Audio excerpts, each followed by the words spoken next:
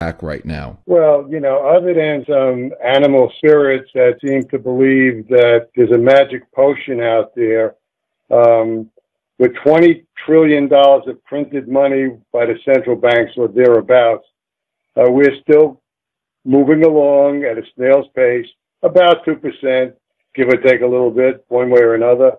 This year, if we stay on a current trajectory, we'll do about 2% again.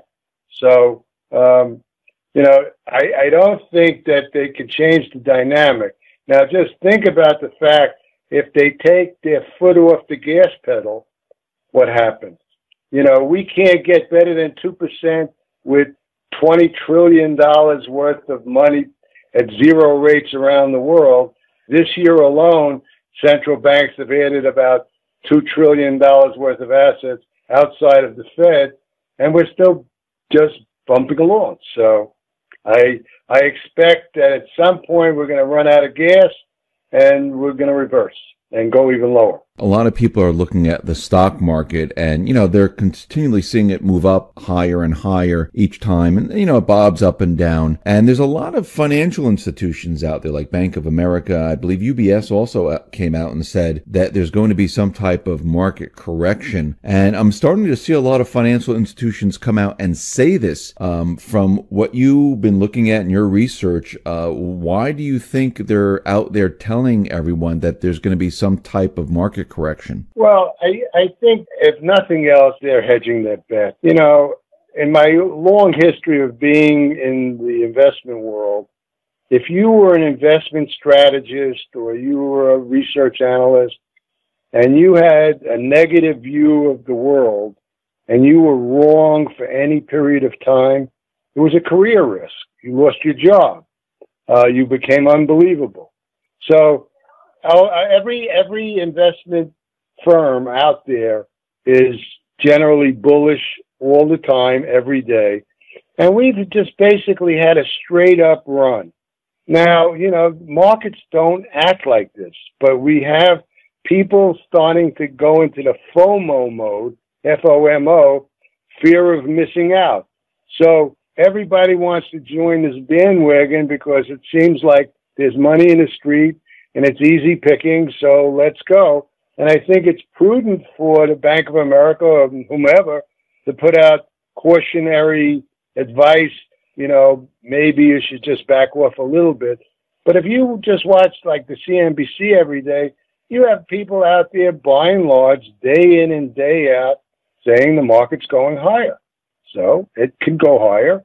John Maynard Keynes said the market could stay irrational longer than you could stay solvent. Now, do you think that the market really makes any sense, that the market should be this high right now? Well, in theory, anyway, the market is supposed to project future results of companies.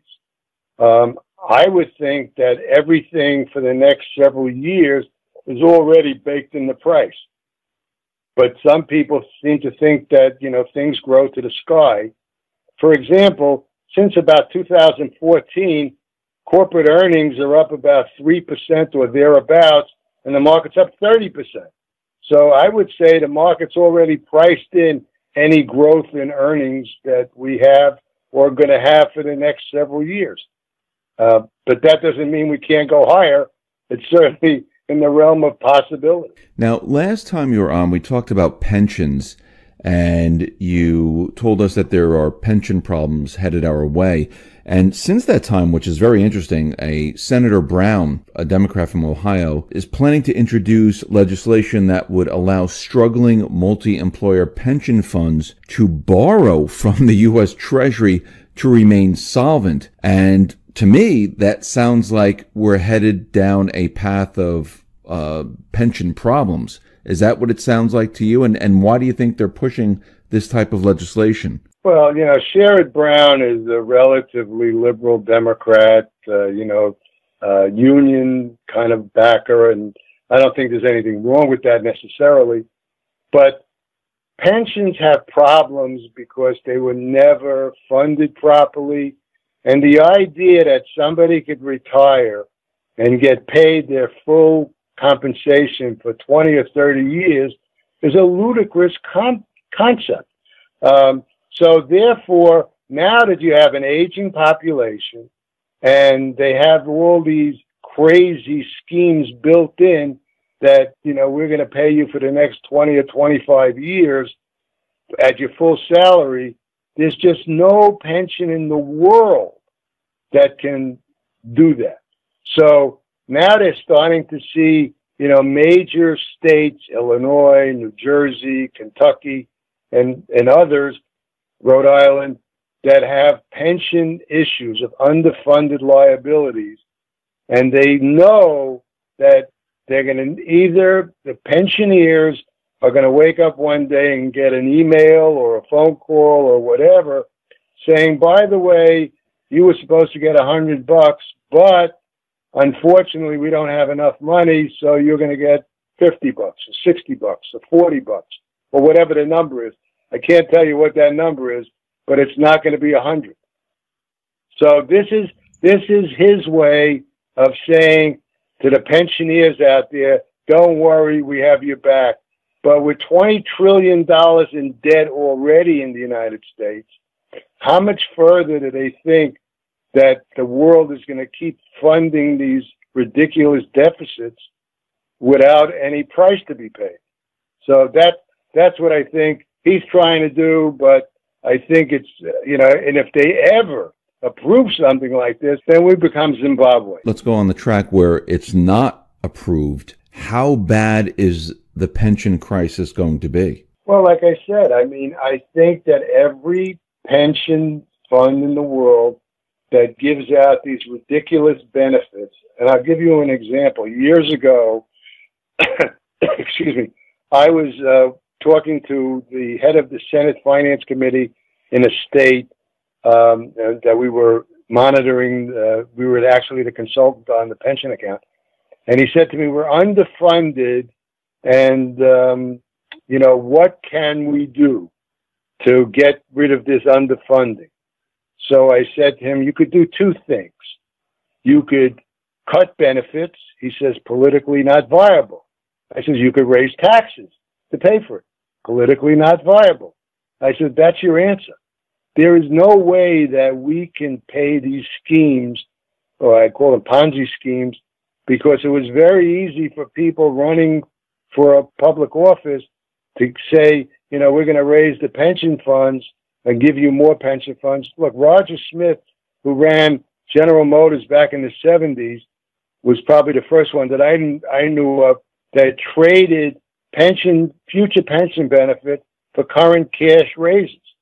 Well, we know what happened to General Motors in 2007. They went bankrupt because of the pension fund. And that's what's going to happen to all of these other things.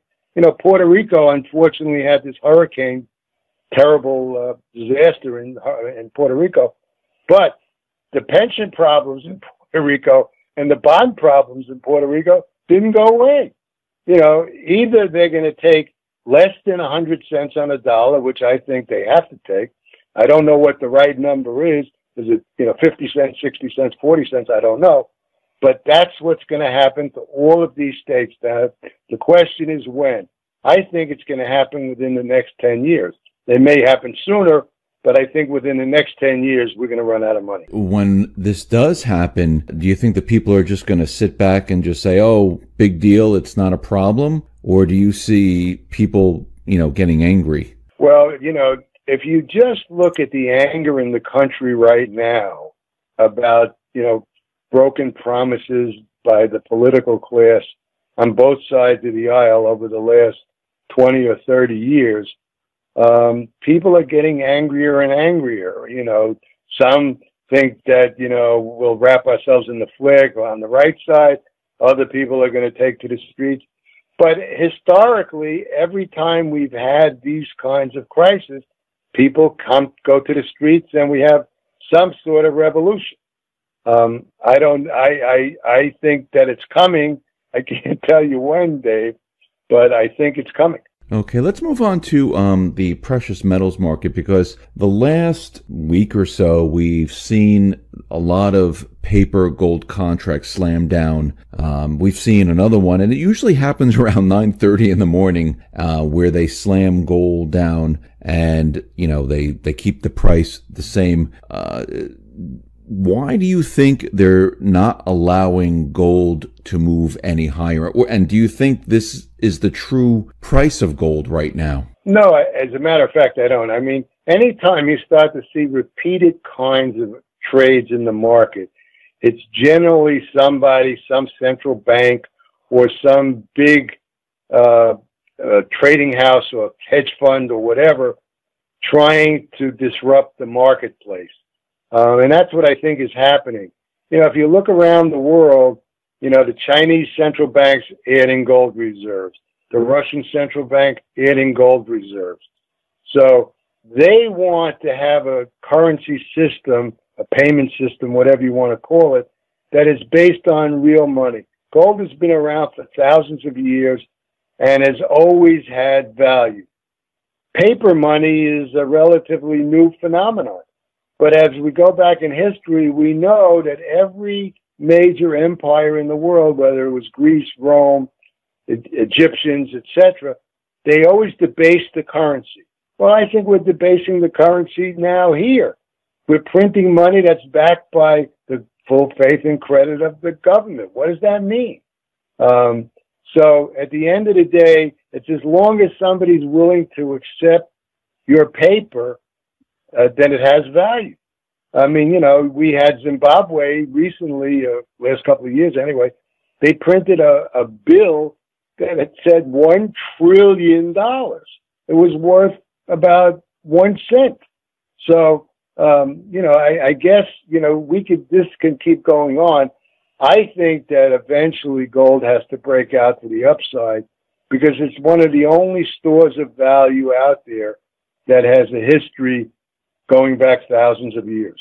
Now, the BRIC countries, which is Brazil, Russia, India, China, and South Africa, they are looking at the possibility of creating a unified system of gold trade and looking to maybe, reevaluate gold. Because what they're saying is the traditional system based in London and partially in Swiss cities is becoming less relevant. Do you see them taking their gold hoard that they've been accumulating and saying, okay, we've purchased it for $1,100, $1,200 an ounce, and now we're going to reevaluate and, put a different price on gold? Well, I think that, hopefully what they will do is, create a market where gold trades freely and has a real price.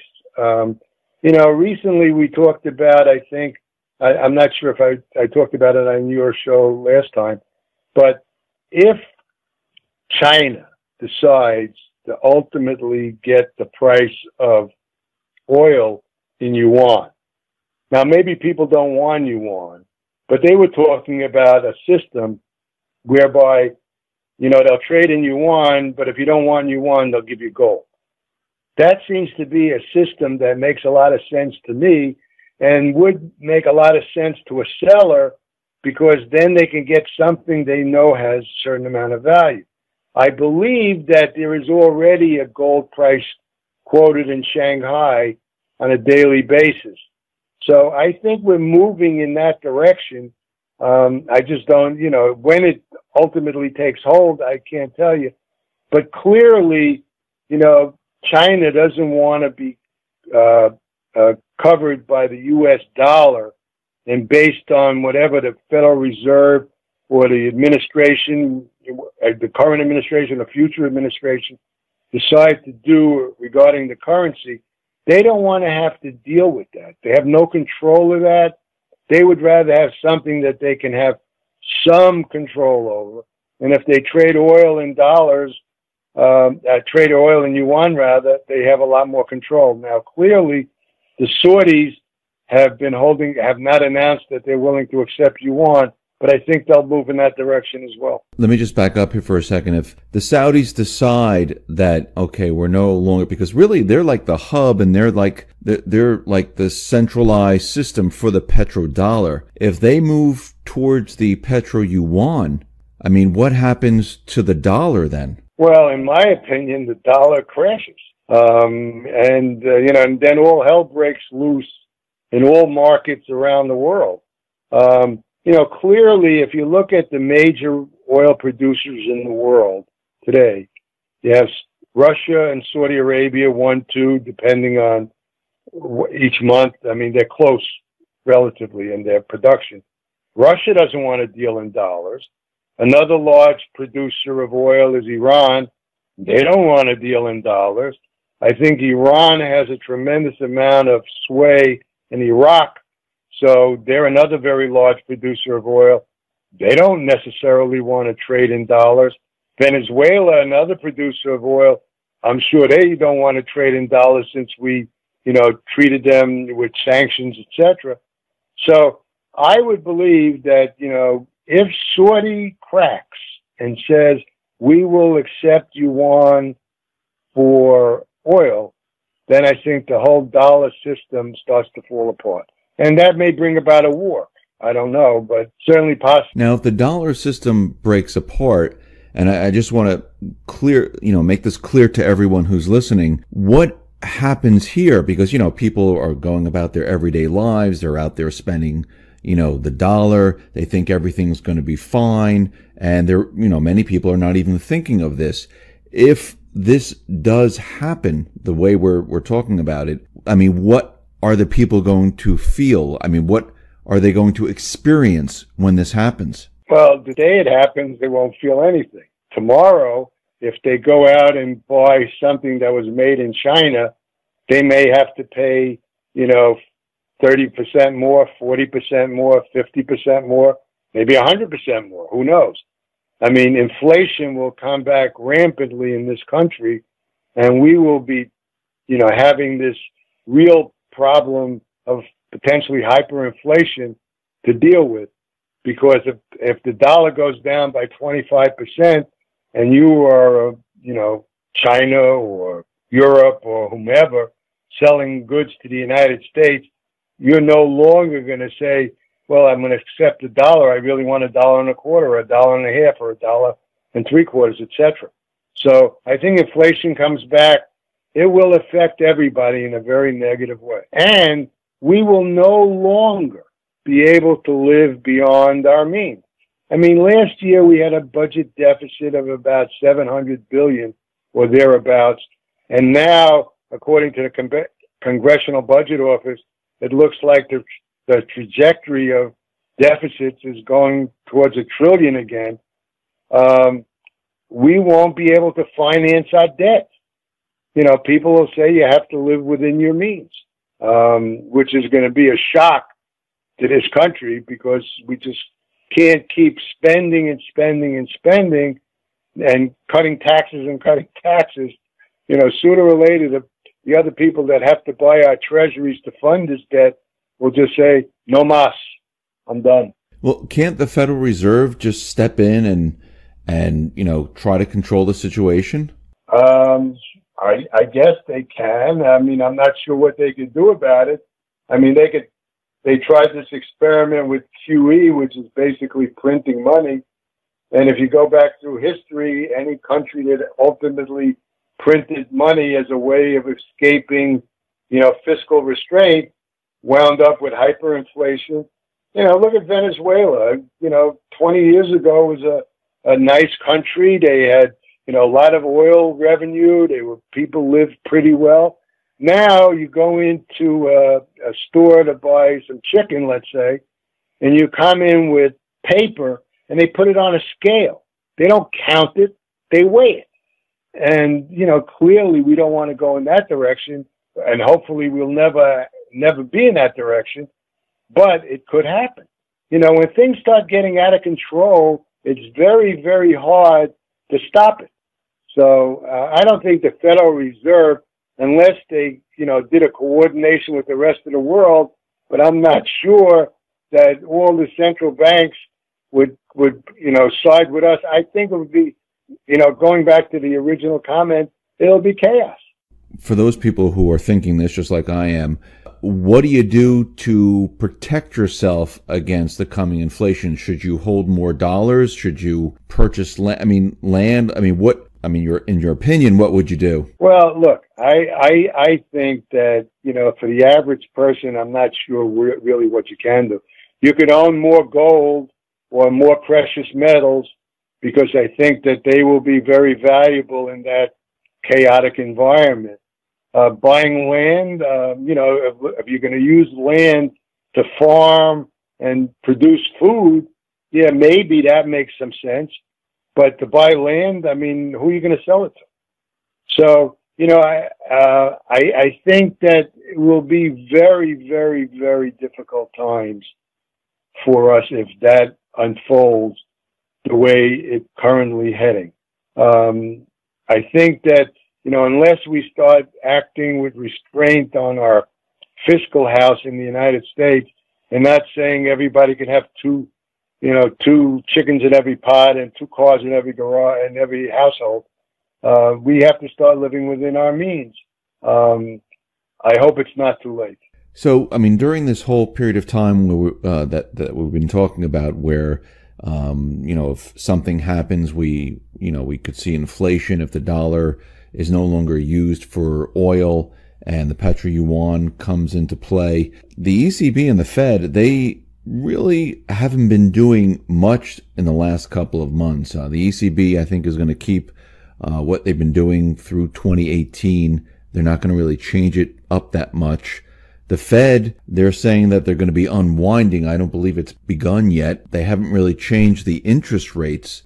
Is there anything they can do? Are they going to raise the interest rates? Are they going to actually unwind? What are they planning to do at this point? Because right now, everything is just, staying pretty much the same. Well, I think the Fed has painted themselves in a corner. I think that they decided, or Ben Bernanke decided in 2010, to save the banking system, which I think was probably a pretty good idea, because if people went to an ATM machine and you couldn't get your own money out, that would be like revolutionary. So they saved the banking system by doing this QE, and they were hoping that the fiscal side would start to kick in and the economy would start to grow again, and we would slowly work our way out of it. But instead, every time they took their foot off the gas, the economy started to decelerate again. So they went to QE2 and then QE3 and Operation Twist, etc. Well, now again, the Federal Reserve has about $4.5 trillion on their balance sheet, and they stopped adding new bonds a few years ago. However, they still reinvest all bonds that have matured, and so they kept the balance sheet at the same level. Now they're actually talking about reducing the balance sheet. But I think they cut the balance sheet by $6 billion last month or thereabouts. And I think what they're doing, instead of buying $30 billion a month of bonds that mature, they'll buy $24 billion. And hopefully the market will pick up the other $6 billion. And if that works for a couple of months, then they're going to go to $10 billion a month, and then $20 billion a month, and then $50 billion a month, etc., until they wind down the balance sheet. Clearly, they understand that if there's another major financial crisis, they don't have a lot of bullets in their gun. Interest rates are pretty close to zero. They have $4.5 trillion on their balance sheet. Again, it becomes the perception. At what point do people say, you can't keep printing money? It just doesn't make any sense anymore.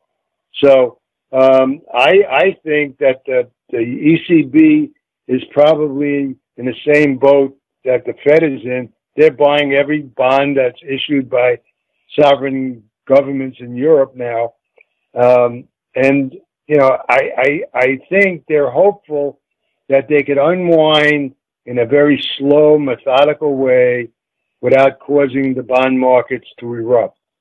Now people got to keep their fingers crossed. They're also raising rates very slowly so they could put some more bullets back in the gun in case, the economy starts to go south again, which I think it's going to happen, that they're going to be able to lower rates. Remember, in Europe, most of the governments still have negative interest rates, which is sort of a ludicrous idea that you're going to buy a bond for $1 and get back 98 cents and think that that's a good idea. I mean, that sounds like it's nuts to me, but, who am I to say? So do you think that they'll be able to do this before the next crisis hits? Because it looks like they're moving at a very, very slow pace. If they have $4.5 trillion, I mean, getting rid of a couple billion, over a period of time, this is it's going to take forever. That's exactly right. They're hopeful that if they're successful at the lower rates, they'll be able to raise it eventually to $50 billion a month. But even at $50 billion a month, you're talking about $600 billion a year. Divide that into $4.5 trillion, and you're out about 8 or 9 years. So we're talking about a very, very long time to get the balance sheet back into some sort of normalcy. And I have to guess, under normal economic circumstances, we're going to have some sort of recession or slowdown or whatever in the next couple of years. Maybe not this year or maybe not next year, although it's certainly possible that things are slowing down. I mean, we had a 3% print on GDP in the third quarter. And if you take out an inventory adjustment and a few other things, the actual growth was about 1.9, back to the 2% number. So, they are praying, I think that, they're in the land of hopium and upsidasium that, they'll be able to pull this off. I'm hopeful that they could pull it off also, because the last thing I need in my life at this stage is chaos. But unfortunately, that's what more than likely will happen. And what do you think is going to happen to the banks? I know they propped them up and they had stress tests. A lot of the European banks, they're saying that a lot of them are insolvent. Actually, they're saying it here in the United States too. Do you think the banks are going to have a problem when everything starts to go, south? Well, I think that, in some degree, what some of these regulations have done in this country, they've prohibited banks from trading for their own account, which is one of the reasons why we had the crisis in 2008. The banks in the United States, by and large, except the big banks, are, probably fairly well capitalized at this point. Europe still has a lot of bad loans on their books, and they're trying to unwind those bad loans little by little as they can, and, trying to get some of those banks, solvent again. But it's a slow process. If you go back to the 1920s, when we had the Great Depression, if we didn't have the war, we would probably take another 15 or 20 years to get out of the Depression. These kinds of financial crises take a very, very long time to unwind. There are no easy solutions. There are no bad solutions, good solutions rather. They just slow, as you slowly rebuild confidence, then you slowly build consumer confidence, and people start acting normally again, stop hoarding, etc. So this is a long-term process, and we're still in the early innings of that process, in my opinion.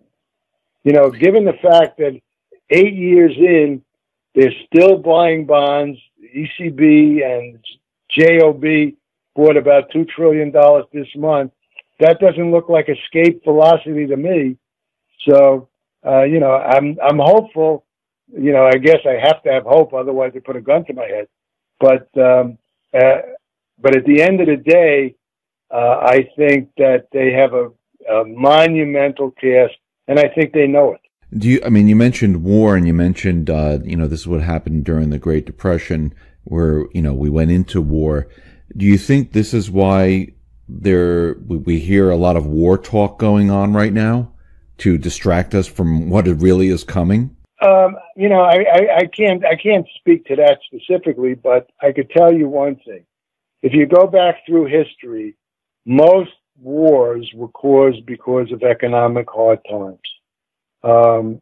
And you know, we are heading into that position again. You know, United States is you know, sparring with China as to who is going to be the dominant economy in the world. At some point, I think it will be China, and we're not going to give up that throne so easily. So, you know, is there a war coming? It certainly seems that way. The Middle East is a powder keg. China and India don't really like each other. That's another potential powder keg. Us and China, another powder keg. Now, I mean, just think that, you know, we have these, I just read recently that Iran was sending a fleet of ships, you know, up towards the Atlantic Ocean and towards the Gulf of Mexico. I wonder what the reaction in Washington is going to be if Iranian ships are, you know, 300 miles off our coast. I mean, you know, we live in very tenuous times, in my opinion. So, you know, and all you have to do is make one bad decision. I mean, going back, I remember when I was in college and we were talking about World War II, and I had a professor at the time that said that when Japan decided to bomb Pearl Harbor, which I think we caused by embargoing the oil into Japan, they could have just as easily gone to San Francisco. It was about the same distance from the fleet, but they felt that that the United States wouldn't react as badly if we went to Pearl Harbor. Now, you know, now you got this crazy guy in North Korea, and who knows what he might do? You know, I don't know. So, you know, we're on a powder keg, Dave, and, you know, war could come at any time. But look at us, 15 years we've been fighting in Iraq and Afghanistan. We have our troops that are really sort of worn out, in my opinion. So this is not a good time. And then if you see the stock market making new highs with this backdrop, you sort of have to scratch your head. Phil, for my last question, I just want to go back to something that you said with China, where, you know, the U.S. and China are fighting to see who's going to be the economic power. And if it does shift to China, and we talked about, you know, our way of life, that it's going to, you know, have to change because of the crash and collapse. If the economic power moves to China, what happens to our way of life at that point? Well, I think that we will have to cut back on our way, you know, our standard of living. You know, we won't be able to live beyond our means until the world readjusts. I guess, if, you know, the last country that had the economic power in the world was Great Britain, and they adjusted and they live sort of normal lives now. So I don't know what will happen, you know, immediately, but I have to think that our standard of living will go down until we adjust. Dave, one thing before you go. Mm-hmm. You know, when people talk about a bubble, I read this the other day, and I thought it was important for your listeners to hear. What makes a bubble? Well, a painting just sold for $450 million that may not be real. Bitcoin, which may or may not be worthless, we can argue that at another point, is up almost 800% this year, when the best year in the stock market is up 82%. And if we have an electricity crisis, how are you going to get your Bitcoin? Bank of Japan and European Central Bank bought $2 trillion of assets. Global debt rose by over $225 trillion to 324% of GDP. U.S. corporations sold $1.8 trillion in bonds this year. European junk bonds yielded under 2%. Argentina, a serial defaulter, sold 100-year bonds, which was oversubscribed. Illinois, hopefully insolvent, sold 3.75 bonds to bondholders fighting for an allocation. Stock market valuation skyrocketed 15 trillion to 113% of GDP. The market cap of FANGs increased by more than $1 trillion. If that's not a bubble, I have no idea what the definition of a bubble is.